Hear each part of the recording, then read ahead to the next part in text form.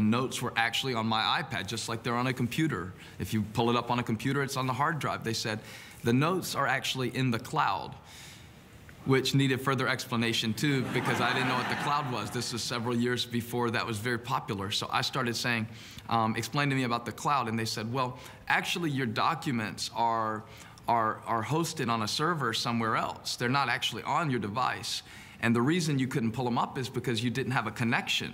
Your documents aren't on the device, they're in the cloud. And so I started to think about the analogy of that, how, you know, God has called us all these things holy and blameless and pure and righteous, yet we don't feel that way.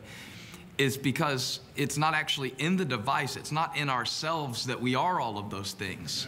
It's in who God is, it's in the cloud. The scriptures talk over and over again in the New Testament about being in Christ.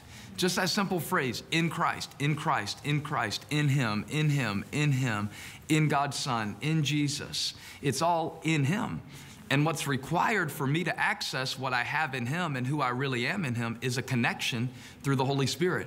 So you might have to go through your day just a million different times reminding yourself, it's in the cloud, who God says I am, everything that I need. If you don't let your circumstance shake your confidence, if your confidence is rooted in who God says I am, no circumstance can shake that. Because whether I'm bankrupt or a multimillionaire, whether I'm on the way up or the way down, whether things are exactly like I want them to be in my marriage right now or not, whether I performed in that little interaction, because I think the enemy will use the little things to shake our confidence, sometimes more than the big things. It's just that little thing that somebody said to you, that little thing that didn't come out right when you said it, that little way that they looked at you or didn't look at you.